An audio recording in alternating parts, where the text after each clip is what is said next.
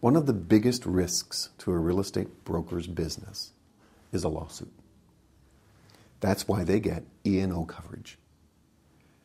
When you get served with a lawsuit, there's generally two kinds of claims in that lawsuit, one for negligence and one for intentional misconduct. And the intentional misconduct claim is generally made because that's what allows a plaintiff to ask for punitive damages.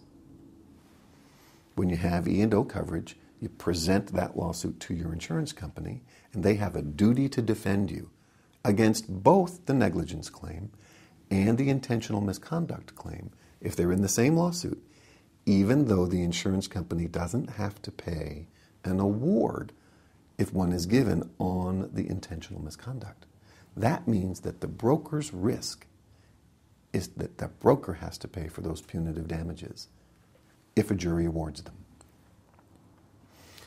When an insurance company presents a defense for the broker, they use a list of lawyers that they have called panel counsel, and they pick one of them and they say, here, Mr. Broker, here's your lawyer. It's not somebody that the broker has any relationship with. It's not somebody that the broker has used before. It's just one of the insurance company's lawyers. The lawyer has a duty to defend both the negligence claim and the intentional misconduct claim. But because it is the insurance company's lawyer, most of that attention is focused on the claim that the insurance company has to pay, the negligence claim.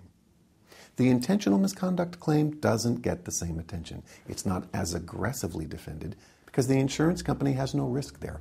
Only the broker does. What an insurance company doesn't tell a broker is when there is that conflict, when there are both claims made, the broker gets to pick its own lawyer at the insurance company's expense. What our clients do when they're given that opportunity, when there is that conflict of interest, is select an independent firm like Hansen Law Firm. They pick us because they know we're going to have their interests in mind when we're defending both sets of those claims.